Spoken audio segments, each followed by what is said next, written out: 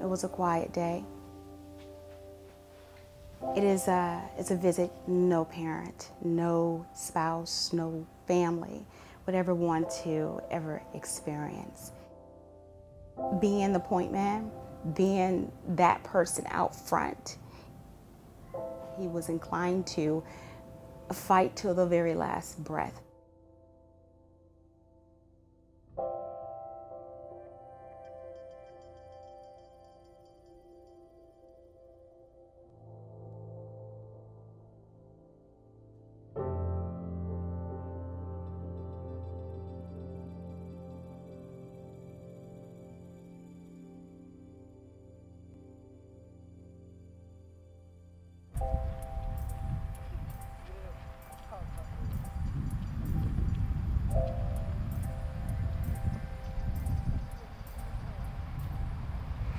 And salute! Semper Fi, Marine. Ready? The Run for the Fallen is running to remember all of the Virginians who gave their life during the period of the War on Terror.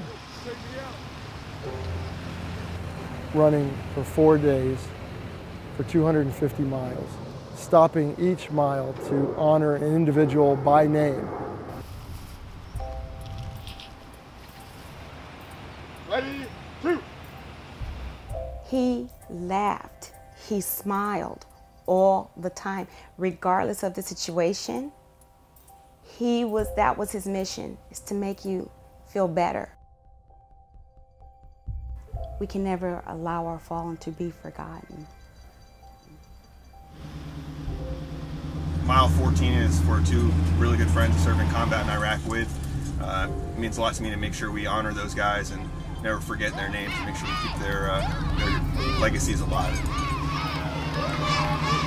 Big thing for me is the families. Coming out and seeing them is really why I do this. The emotion that they have, and just to see that people still remember.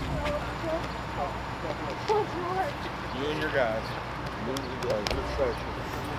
Thanks. When others choose to run or walk or do anything, take any moment of their busy schedules to say, we remember, they have no idea what kind of gift they're giving. Lance Cpl. Kielin T. Dunn, February 18th, 2010, United States Marine Corps.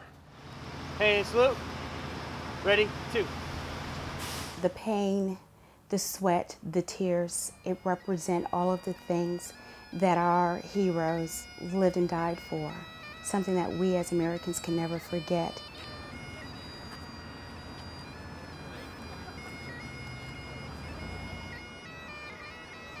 Look at them, Kielin. They're doing it for you. This is all for you. And for that, there is no greater honor.